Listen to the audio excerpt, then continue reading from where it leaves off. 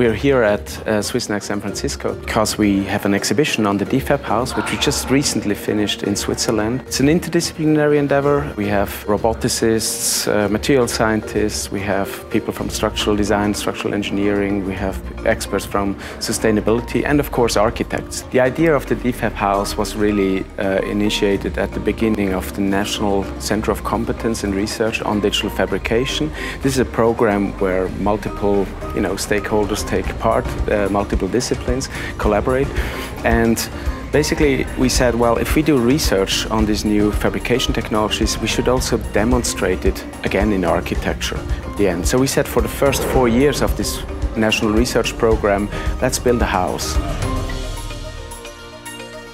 We can suddenly really think of very complex geometries or complex structures which were before just very impossible to build. And we could not build them economically. And so we have a bigger space of freedom for fabrication, and then we can also think of design. We can also think of qualities we want to achieve as a designer that we could not handle before in a manual way. Currently we are using the computer more as a drafting tool. But future design instruments will allow us to solve problems we cannot solve without computer anymore. But they will also be able to extend our imagination. So we can suddenly come up with design solutions that we could not even think of on our own.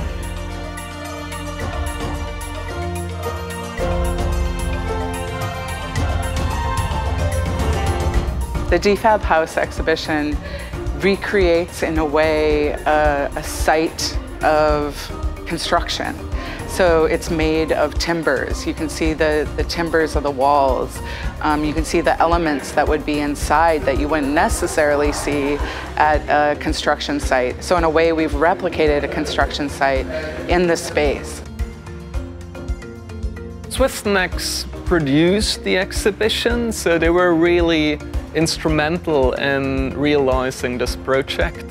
It was really an intensive collaboration. Together we made it happen. Since you cannot move paradigmatic architecture around the world, you need to have an exhibition that translates these ideas.